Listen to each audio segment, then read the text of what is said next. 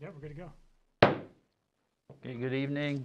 Calling to order the planning board meeting for Thursday, March 4th, 2021. Would all rise for the pledge allegiance to the flag? Pledge allegiance to the flag of the United States of America and to the republic for which it stands, one nation, under God, indivisible, with liberty and justice for all. I get stage fright sometimes, forget the lyrics. The board members present tonight, I'm Jerry Graybill. I guess I'm acting chair. We have Allison Hurley, Amber Fecto, who are here in the room. We have Michael LaRue, who is on Zoom, along with Paul Amatucci.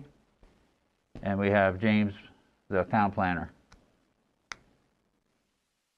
I guess go right into public comment. Yeah.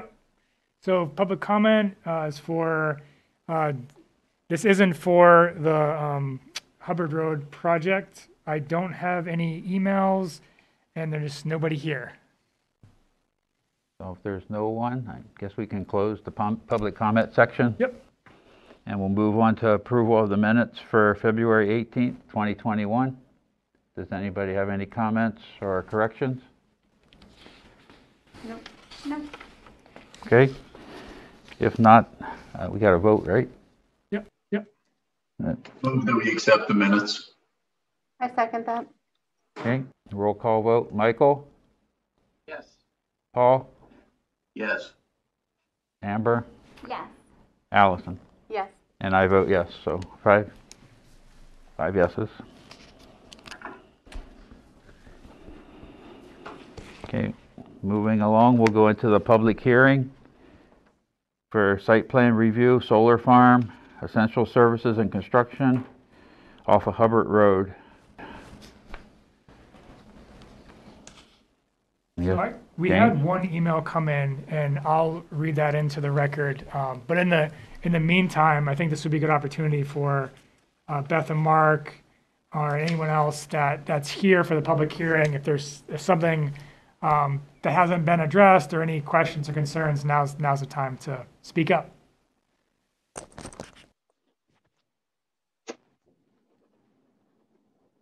Yep. Hi, sorry, this is Beth and Mark. It took me a second to find my unmute. You can't hear me? We can hear you. Okay, great. So Mark attended the site walkthrough a little while ago, and I know he asked some questions. I wasn't able to do that. One of the things is I was driving by the one on, I don't know, we're calling it 236 or whatever the other one is on the other end of town that I hadn't noticed previously was all the construction trucks and trailers and things like that. So I guess I was wondering what that might look like up here. You know where we are, right? We're right on Forest Lane, which is interesting. All of your notes have us 1R and we are 2Rs as far as I looked at the letter. I'm like, Forest Lane, F-O-R-E-S-T, and yet we're F-O-R-R-E-S-T, according to what they told us when they marked our lane. I know. I Googled it and I think Zillow or something had you with 1R. So after I sent the letters, I totally was like, oh yeah, that's 2Rs. So no, it's fine. It's just the town gave us F-O-R-R-E-S-T one, but so that's beside the point. But so I guess I wondered, is there any way that you can help me to understand what that might look like for us during the build time? You know, with contractors coming in and out and debris and things like that. Sure. So this is the public hearing. So the engineers here, you guys we'll write down the questions and then they'll address it in old business. Okay. Okay. Are there any more questions? I guess it's just you two. So I did have an email. I'll just read into the record. There were a series of questions. One question is regarding upkeep and removal of ground cover, weeds, bushes, etc. after solar panels are in place. She understands that excess radiant energy from solar panels often speed up the organic growth nearby and under panels, thereby requiring frequent removal and or trimming to make sure the underbrush doesn't grow up too much to block solar panel access to the sun.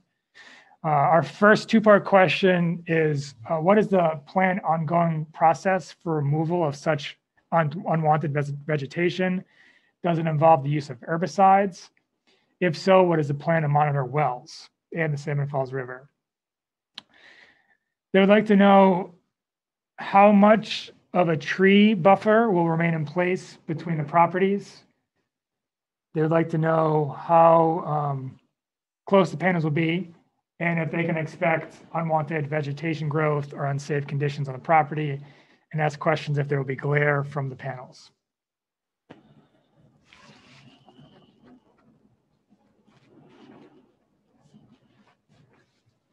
So if there is no further comments, we can close the, up to you, Jerry. If there's no more comments, we can close the public hearing unless there's any more questions or comments or concerns. Okay. We'll close the public hearing. Yep. Take a vote? No. Nope. So, That's on you. Yep. okay, so public hearing is now closed. Moving on to old business. Drew, did you catch that first question about Forest Lane and what the construction vehicles and the impacts of Forest Lane? And I'll just make a note. That's one of the first things that I've thought of is the impacts of Forest Lane, and there's one condition of approval that we'll be working on tonight is making sure that whatever the impact is to Forest Lane, that it's fixed. You know, if there's Okay, good. truck. Good. Yeah. I think I know that Yeah. we might have missed that comment, but this falls right in line with that. So if we could just, you want to ask something about the power, which is different. So. Now, as far as the power is concerned, does that have any effect on us? I mean, is that how we're going to get our power, or what's the? So with respect to the power, no, that I'll leave that to Brett. Brett Pingree is he's the developer with Soltage. He should be on in a few minutes, coming late from the site walk. But no, it's not like the energy from the adjacent field is going directly to your home. That's not really how it works. It goes out through poles out to the 3-phase out on Hubbard Lane. So he can get into the weeds of the electric piece. But that it won't go directly to your house if that was the question. Okay. Okay. Yeah, And so in term- James, thanks so much for considering, just what our what our lane will look like, during and after, what I assume will be months, or Marcus said, I think 6 months is what he said that during the site walkthrough that would be impacting, a gravel right of way. Yep. So again, I don't want to speak for Brett. Just as a backup, I'm the civil engineer and project manager. We're a consultant to Soltage. So we help them throughout the permitting, the engineering, the surveying, environmental aspects. But yes, as Brett was mentioning on the site walk, we did, notice the ponding and heard comments about the poor condition of the road. And Brett did speak to that about the road would be maintained and filled in with potholes so that, construction traffic could access the site.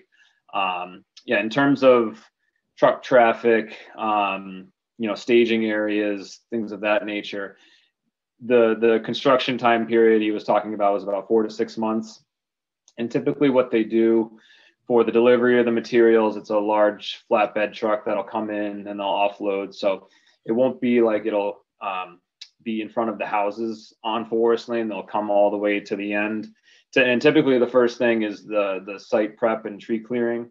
So oftentimes they'll do that deep into the project area that won't be out on the main road or, the Forest Lane area. So typically those trucks come in, they offload them, and then they go. But again, Brett can speak into more details of traffic in and out, but really that's the construction time frame is the 4 to 6 months. And then after that, it's pretty much just sitting there quiet with the maintenance vehicles coming, once or twice a year. I don't know if that answered the question. Yeah, thank you. That gives an idea. Yep. And you have a series of rocks at the end of Forest Lane, right? That's the construction laydown that won't carry the debris over through Forest Lane and onto Hubbard Road. Right. Yeah. As part of the plan said we call it a construction entrance or construction exit. It's a larger stone that's meant for the construction vehicles coming in and out of the site, so that if it gets muddy or the tires get full of sediment, they go through this construction entrance exit with stone. And it shakes the sediment off of the tires before they get out to the paved area and out to the main road. I can read one of the, I mean, I know where Brett's on his way to, was it Falmouth from Yeah, Berwick? yeah, we can proceed. He'll be on when he gets on. We don't have to wait, but if we want to go through more questions, I'm happy to discuss. So basically what Drew's saying is their laydown area will be back in where the solar panels are going to be and really won't affect the people who live along the road. Right, like If I take what he's saying correctly. right. Like Yeah, I don't want to say you're not going to see trucks going by and that sort of thing, but Right. it's not like they're going to stage materials out on Forest Lane in front of the abutting houses out there. Okay, Typically, I'm thinking of other projects they've constructed. The access roads get into the site where the fenced area is, and that's where they'll drop their pallets for the panels and the racking and things of that nature. They won't be stacked out on the road. Okay, That'll be good. I mean, we have our own tree line buffer right from our part of the property, but in that circle, right, which is where the entrance will be, that's, you know, that's pretty wide open, but you'll be Mark said 50 feet or so inside that. So that's good to know. Yes, that's what we looked at the sidewalk. There's the property line. I can share my screen if it helps people visualize, but there's the property line, and then there's 50 feet back from that where the fence and the tree cutting is. So there's nothing happening in that first 50 feet back from the property line. good. Thank you. Okay. I know they had also given the option, Beth and Mark, to add additional coverage to some of the abutters properties. Drew, I know you heard Brett talking about that a little bit more today than I did, but that is an option as well if you feel like your coverage is kind of sparse where you're seeing the solar field go in. Yep, Brett definitely spoke Great, to that. thank you. The Soltage on other projects is familiar with, you know, the concerns of the abutters and the public in terms of view shed and screening. So we did walk the perimeter. If it is helpful, I can maybe I'll bring up that aerial plan so it helps. So I'm not sure if you can tell while you're looking at that, that'd be great. And I'm Amber, I'm not sure if you guys can tell us this or not, but have you heard from our other neighbors on Hubbard, on Forest by any chance? Are you able to tell me that? I'm not sure if I caught. Are you 4 or is it 4 and 3? Forest? We're 4. We're 4. Let me see. Yeah, so in terms of the screening, so we came in the site and we parked. Can everyone see the screen here? Yep. Yes. We came in Forest Lane, parked at the end here, and walked in. So the property line is this outermost line here. Great. Okay. And then Mr. Stool was kind enough to go out and flag the 50-foot setback where the fence line essentially is, especially on this area. So we walked essentially around this area. So so yeah, as we were walking and talking, Brett talked about screening for this property, the Moulton property, back in through here, possibly 100-foot length of you know, arborvitaes or cedars mixed in with some forsythia or some lower type bushes to create you know, not just a straight line of trees, but more of a landscape screen. So that was one section in through here for the Moulton property. And then as we went up, we stood on this corner.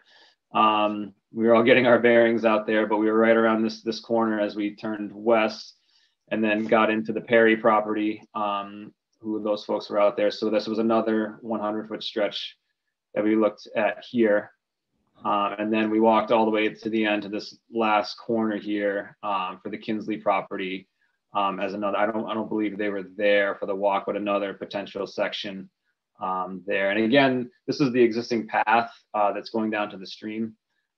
So we could see where the property line was on the abutter side, and then the flagging was 50 feet back on this side.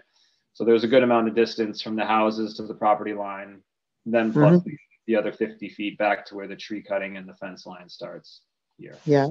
Great. This is a great graphic. Thank you. Like I said, I'm sorry I couldn't make the walkthrough. I already had another appointment, and maybe Mark asked this and we haven't had a chance to catch up, but not that we do it as often now that there's that nice, community Walking trail. walking trail not far down the road, but we did used to snowshoe out back here periodically. So I don't really know our rights in that area now, or if there are any, or. I'm sure Mr. Sewell could speak on behalf of the owner. My understanding is that it's all the Sewell, and the Ain Holdings property. We did talk about some right-of-ways back in the conversation out in the field today, how historically there used to be a right-of-way, and then the Sewell family re-attained the property here. So it's all under the Sewell or the Ain Holdings LLC. Okay, yep.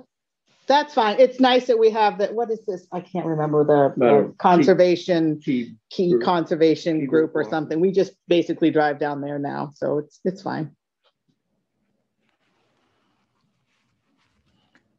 Okay. Do you want to go over the other questions from the email? I actually, Or are you waiting for? I did get another email, and that was a question about, there's a question about home values, and Brett's here now. Any comments on potential impacts in neighboring home values, and then just generally cover the hazards for a solar farm, if you would. That'd be great. Yeah, hey, sorry I'm a few minutes late here. Yeah, so as far as property values, there's no data to suggest that there's an increase or decrease in values. There just isn't any data to support that. So I don't have a whole lot to say on that matter, except that there isn't any data to support that. As far as hazards, there aren't hazards either. We talked about it. It is an electrified facility. It's a power generating station of sorts. And so as such, per the electrical code, we're required to maintain a 7-foot chain link fence around the array for safety. And we can, talk about there are several options on how, what kind of chain link fence, or the color of the fence, or whether you put barbed wire on it or not. I wouldn't suggest barbed wire, but that is within the electrical code optionality. We also talked about we could, raise the fence some distance off the ground to allow small critters to pass underneath. But as I pointed out in the walk today, you also don't want, small humans like people or kids to crawl under either. That's a different kind of critter that is less, we don't want them in the array because they can get hurt, if they mess around. So if it's fenced in, the deer aren't going to get through the fence, or large mammals. I guess you could argue that they can jump the fence, but typically the large mammals just work around the array. There's lots, it's forested on 360 degrees around the array, so the animals have plenty of room to navigate around. As far as other hazards, some people express concern about pollutants from the array, and that again is there's no evidence or case studies of panels producing any type of pollution or groundwater impacts whatsoever, and I can explain why that is. First off, there's underground conduit, just like the conduit that goes to houses or buildings. Plastic PVC piping, that's underground, and it connects to a collection point within the array. And the panels themselves are are 90+% glass with some steel or aluminum. And those glass panels are vacuum sealed, and that they need to be vacuum sealed in order to conduct electricity and perform. We monitor this project because our investment is based on these panels operating at near 100%, 98, 99%. And we monitor them every day. And we have alerts if any of these panels stop producing, or, for instance, if somebody threw a rock and broke a panel, the performance is going to be degraded. We're going to notice that right away, and we come out and remove it within a number of weeks at most, because every panel that isn't performing at its optimal level affects the profitability of the solar plant. So these sealed panels are designed to operate for 25 years. The industry is finding that they're, in often cases, are operating longer than that. So they're self-contained, they're vacuum sealed, and they don't move, and they sit there. And I don't believe there's any hazards. There aren't any hazards to speak of. Happy to talk about any other questions that people may have around them. Yeah, Brett, James had brought up the Perry's email, which we addressed a lot in the field, and you hit out a few. There's no, and James, I think, to go back through, there was no herbicides or fungicides or anything like that. You maintain the grass. It's a local grass seed mix, often with pollinators, low growth, low maintenance. So you go in once or twice a year for mowing. It's all within the fence lines. So I think they had concerns about vegetation overgrowing the fence or coming onto the property, but it's all maintained within the fence. That's part of your O&M plan. We identified the tree clearing limit out in the field, how that's all 50 feet back from the property lines.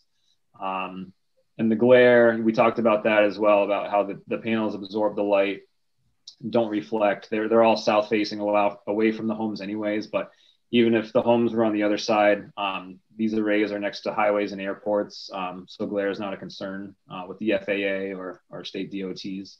So I think we addressed a lot of that with the Perrys in the field, but I think, James, that went through the native grasses, the herbicides, the tree cutting, glare. I think that's mainly what their concerns were that I heard. One of the questions that wasn't addressed yet was, where does the power go? That was one of the... Yes, yeah. Before you got on, I was saying that the power doesn't come straight from the array right to Beth and Mark's house. It goes out through your series of poles out to the 3-phase out on Hubbard Lane. But I thought that if there was electrical questions, you could get into more of the weeds with your interconnection agreement with CMP, if that was what the question was geared towards. Yeah, so as part of the legislative, as part of the bill, LD 1711, the utilities are required to contract with us for the receipt of the power. The utilities, they fought this bill. They don't want to pay the 12 or 13 cents for the power, but they're required to do it, and they're required to do it for 20 years. And so the power then gets that we generate gets basically dumped into the grid and just mixed with all the other electrons coming and going. So there's no real traceability per se of where these electrons go. They get mixed into the greater network and they get dispersed. So I mean, probably some of it is getting used locally, but it doesn't. It's not specific. You can't guarantee that. One of the nice things about this program is that the value of this renewable energy is being distributed. So before we can make this project viable, we have to find business partners or municipality partners to agree to buying the power at a discount. So we haven't negotiated that yet for this project, but we will find, you know, some businesses, manufacturing or municipalities that will agree to sign long-term agreements for this power. And that's, you know, a way to share some of the benefits. So I think that probably was more of an answer to your question you were looking for, but if I didn't answer it, let me know. I think now is a good time if any of the board members have outstanding questions.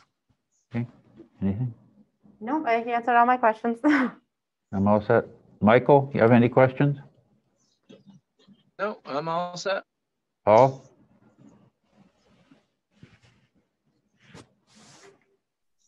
Yes, I just have one question relative to the decommissioning and the cost for that. And it became a topic last time that we met, and you were very forthcoming in giving us samples of that. The bond that you post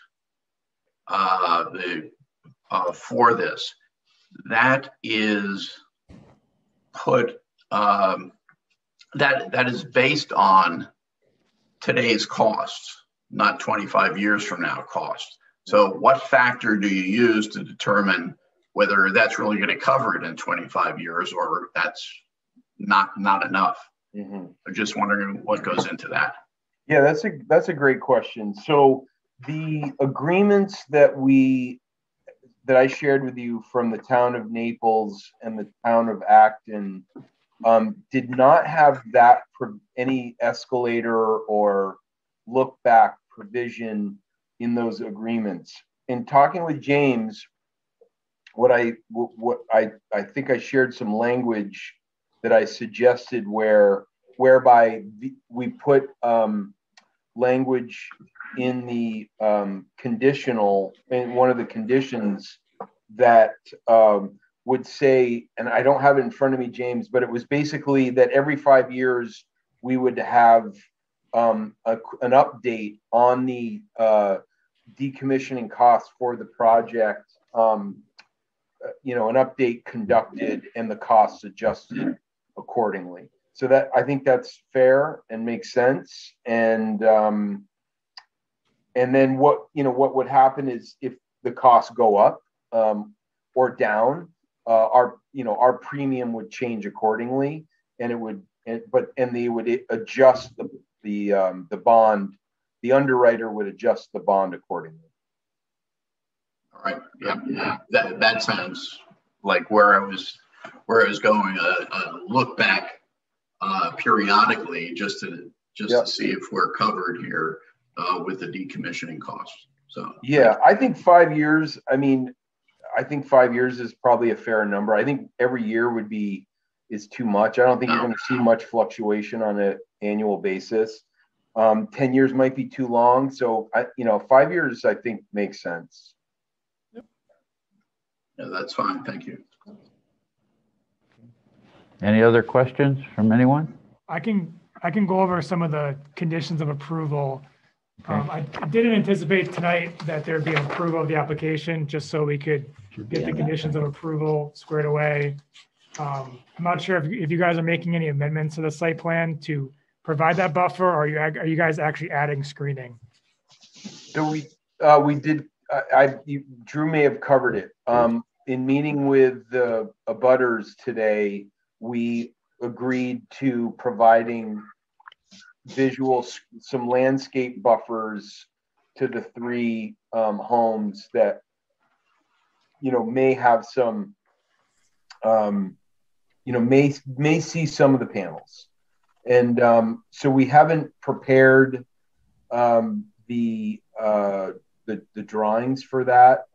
That isn't hard for us to do, to prepare the site plan to show the location and the specific vegetation buffer that we would put in. but that's something we could do within a short amount of time. I mean, that's really a question for Drew, because he's the one that's going to do the work. Yeah, that's something we can easily take care of. Modify the site plan to show the screening areas, show some species, you know, the length, and point out, you know, those 3 properties I mentioned, the Mullins, Perry's, and Kinsley's, if that was desirable, which it seemed to be in the field. Yep. Okay, I can read through just get the wording right here. So before a certificate of occupancy is granted, a stamped decommissioning plan and proof of a surety bond in the amount recommended by the plan taken out on behalf of the town of Berwick shall be submitted to the Community Development and Planning Office. If the solar farms, this is number 2, if the solar farm stops producing power for 1 year, the property owner shall have 1 year to implement a decommissioning plan. The bond shall be called by the town, and the bond shall be released to the town for remediation. Number 3, the applicant shall keep the surety bond active and current. The cost estimates for the decommissioning plan shall be updated every 5 years to reflect cost changes. Number 4, I think the wording on this can be probably improved, but I just have pictures shall be taken of forest lane, or Jen, our code enforcement officer, can go out and we can document the current condition of forest lane, and then any damage shall be fixed. I think that's fair. Yeah. Yep. And then number 5, this was more, I mean, I think you guys might be addressing some landscaping. I'd be curious what the board thinks, what you guys think. If a gap in the screening is determined by the Community Development and Planning Office, the applicant shall come back to the planning board to submit a landscaping plan. It sounds like you guys are being proactive, but I mean, we can talk about this. Yeah. What do you think, Drew? I mean, we're gonna commit to that landscaping plan. It sounded like before, I mean, it sounds like you're doing a landscaping plan. So I think now that you're doing a landscaping plan, this one might be unnecessary. Yep. That was my question. If it's showing a gap now versus what we're gonna improve and show those areas, so fill that gap as it's not shown now, or if you meant maintenance and upkeep of that, I wasn't clear of the gap. Well, I think before now. Yeah, I think last meeting we just weren't sure where the gaps were. It sounds like you went out and explored where the gaps were. Right. Yep.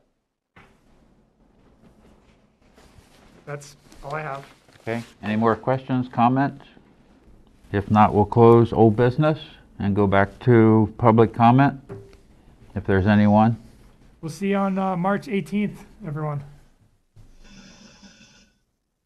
Is that the next meeting? Is that what you're saying? Yep. Okay, I just had a couple things, but they're really simple. So should I do this now or? Up to the chair.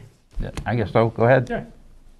So I'm not always very good at planning how agendas and meetings go. You're And it was doing just great. a little casual for the newbie here. I just wanted to ask this question, like what would be, so a lot of the screening stuff isn't our effect. You know that we're the Hubbard, we're the forest lane people. So I wondered what responsibility we may have for people that may be driving back and forth on forest lane. Normally it's just like, well, it's a right of way. We don't pay that much attention. Is there any added things we should be concerned about for that property back there now that it's what it's going to be, or if it will be? Yeah, that's a good question. Thanks for asking that. We talked about this a fair amount today. So the forest lane, we're going to improve forest lane. Right. Right. We're going to improve that road.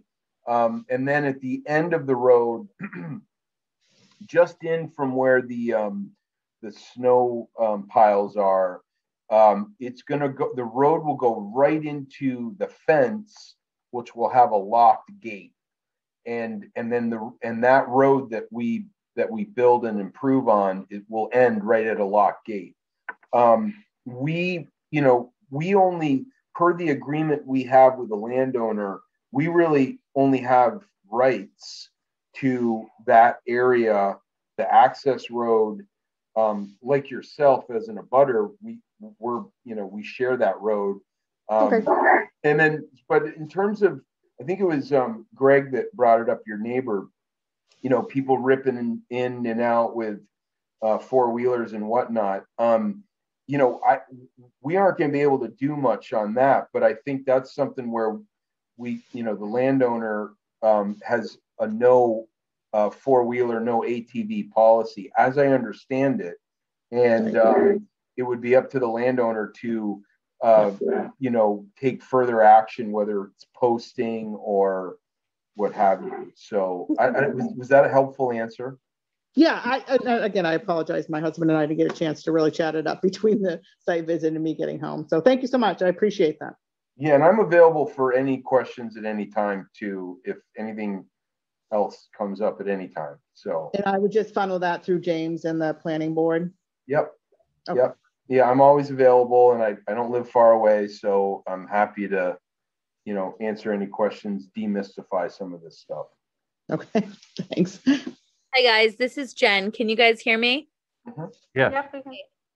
Brett, and this is for James too. And if this has already been completed, I do apologize because I haven't been in the office. I'm just coming back from maternity leave. So, there really needs to be some sort of plan in place for that road maintenance. If my understanding is Forest Lane is a private road, is that correct, James? Yep, privately maintained, right? So what I'd like to see happen, even if you guys just put something quick in writing, I'd like to figure out who's going to maintain this road, what parts are going to be maintained by who, whatever you guys want to do. I would like to see some sort of plan put together for this road, because ever since this application kind of came to light, I've been kind of like following it and stuff. And there's really nothing in there about who's going to do what. So, and the question just came up again about road maintenance. So maybe if you guys just talk to James, or you guys can talk to me about it if you want to, but there really should be some sort of plan put in place, even if it's a quick something in writing.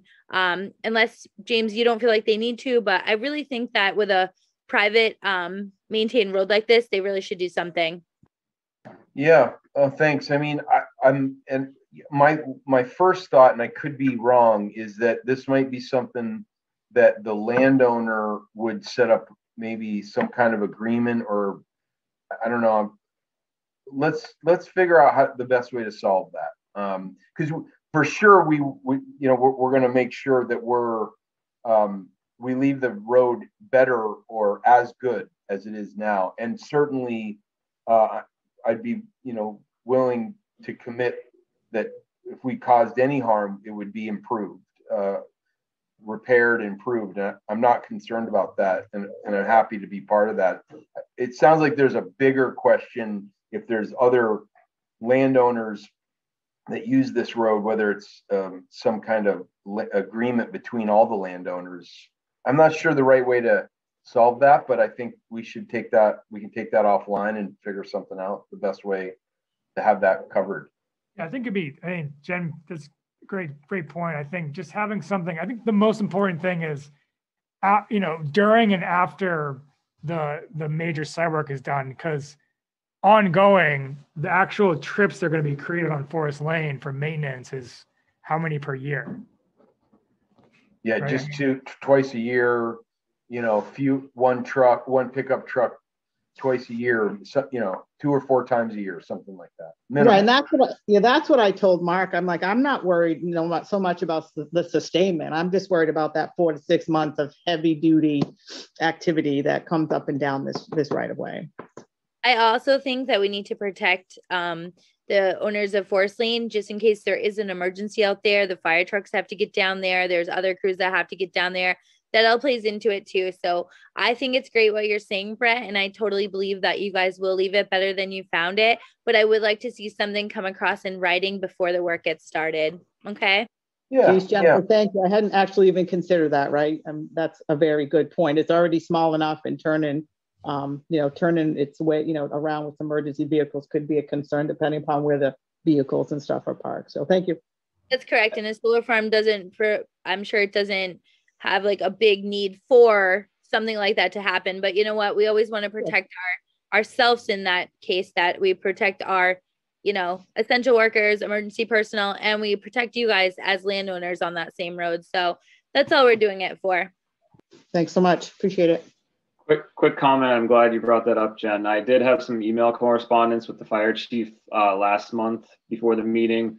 He had some questions about what we already talked about, hazards, you know, training and whatnot. So we did talk more today via email about vehicle access.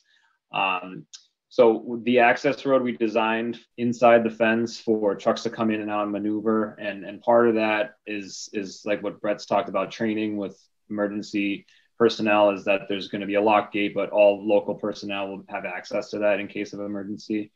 So that way they can get into the facility if they need to, or they can pull in and turn around and get out. So with that, it's been an ongoing conversation with the fire chief. So that was a great point. Thank you. Yeah, I appreciate that. So you guys did he have a conversation with you about putting a Knox box out there?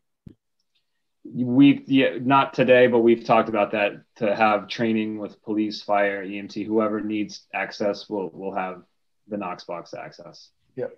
That's a requirement, a standard procedure for us. Yep. All right, so let's take an action, Drew, to address let's come up with some language that talks about our improvement and maintenance, the sort of how we're going to take care of the access road during the construction phase. And then, you know, let's figure out some language we can craft and have as one of the conditions, you know, and then for long-term, you know, let's take this offline because I'm kind of drawing a blank right now, but I know we'll be able to figure something out. Okay, thank you. Any other comments? If not, we'll close the public comment section. Okay. I got an informational item, if I may. Okay. Great Falls Construction is looking to demolish the prime buildings this month. That means the buildings are coming down this month. Yeah, awesome. That's all. Wow. Okay. Anything else for We're at the adjournment. adjournment? James? Yeah. Let's talk further about that whenever you have a second, okay? Okay. Okay. Hey, so Beth and Mark, just want to thank everybody for, you know, obviously letting us be part of this. We continue to want to be part of it. It looks like all the partners are wanting to really do this right. So we appreciate you listening to us, and we'll just keep moving forward. Okay, thank you. Thank you. Okay, if there's nothing else, then I'd be looking for a motion for adjournment. Paul. I move that we adjourn the meeting of the planning board from March 4th, 2021. I'll second that. All in favor? I'll vote. Aye. All right. Okay. Good night, everyone. Thank you. All right, Thank you. Thank you all. Bye-bye.